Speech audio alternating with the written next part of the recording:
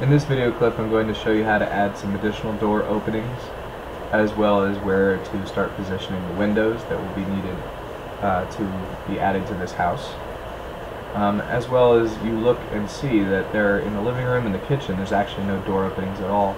So we're going to decide to actually open up those floor spaces so that we can create a nice open floor plan where you can easily flow from room to room.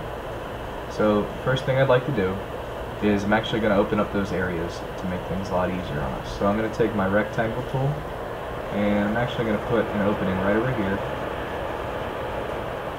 and then I'm going to click on my eraser tool and erase those 3 lines there. And now you can actually enter the living room very easily straight from the bedrooms. If you don't want to open that up, that's okay, but in this floor plan I feel that it's nicer to have more than one opening into a room, especially considering that this is the living room. Next thing I will do is I will add an opening to the kitchen on either side of the storage closet. So I'm going to take my rectangle tool and once again create an opening. Take my eraser and erase those areas right there. Let's put another opening up right here because we're going to essentially think that there's going to be cabinets going here all the way to here lining the kitchen. So we don't want to put the doorway right, or the opening right before the cabinet, so I'm going to come in a little bit and then I'll make the door opening right here. Take my eraser tool and erase all those lines in between. So we now have 2 openings into the kitchen, one easy workflow from the kitchen to the dining room for serving guests or any holiday activities, and openings to the living room. So now let's go in and add some more door openings. For example, storage closets and closets themselves do not have any openings at this time. So let's once again go back into the Get Models location up here at the top of the screen. Click on that tab or button, and I'm going to type in here STEM neighborhood.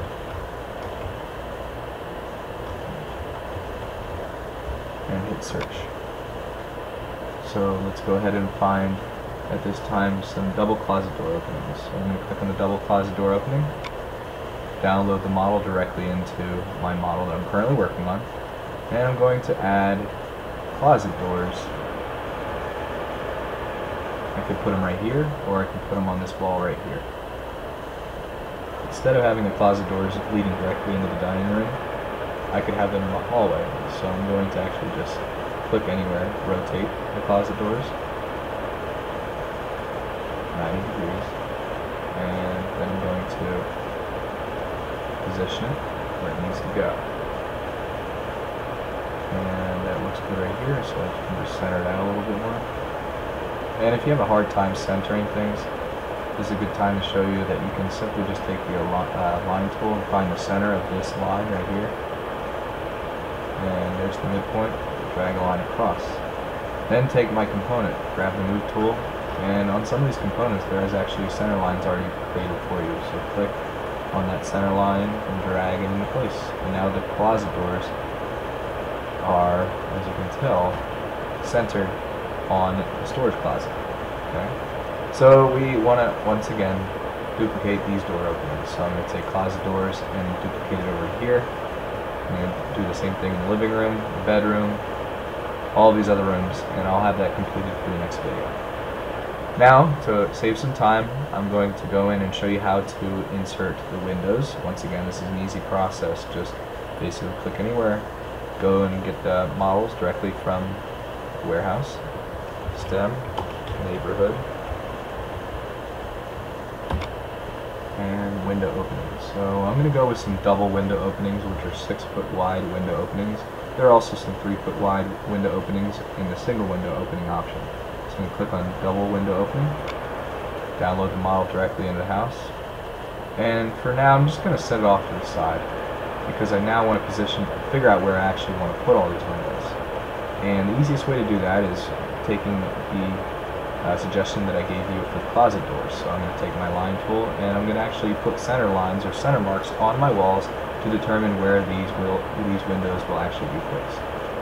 So if I wanted to center a window between right on the bedroom and a center window right in the living room, I could do that, especially with double windows. So I got to find the center That's the midpoint of this wall. And I'm going to go ahead and put a line there.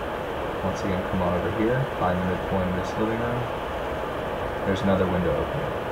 Come over to the dining room, find, and we have to go on the inside wall. Find that. Come again against the dining room window wall over here. Let's go to the bedroom, this first bedroom here. Let's put a double window there. We could put a window in the bedroom too, all the way around. We obviously want a lot of windows because it's going to bring in the natural light from the sun. So let's go ahead and take the move tool and let's actually position one of these guys. Go zoom in, click on, we can either, actually it's going to be easier if we click on the center line that was created on the actual component. So I'm going to click and drag it into place. And there's my single window opening. And I'm going to actually just, at the top view, zoom in on it, and draw a rectangle all the way around. Click anywhere else outside, draw the rectangle.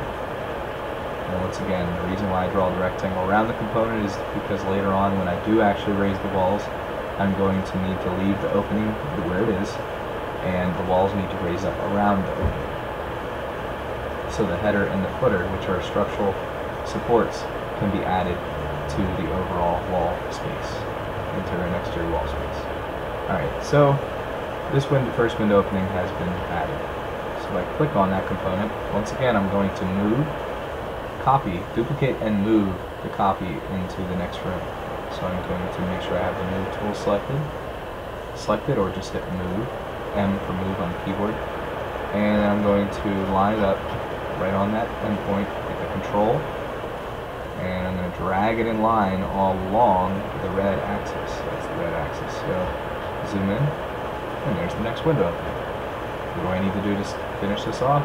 Take the rectangle tool and create the rectangle. Because like I said, later on now, in the next couple steps, we're going to be able to actually raise the walls and not have anything to do with the window openings being cluttered. Okay? So that is the end of this video clip, and in the next video clip, when we actually start raising the walls, we are going to have a finished floor plan here with all the window openings, closet door openings, and all of these lines will be erased so that we can actually go ahead and raise the walls.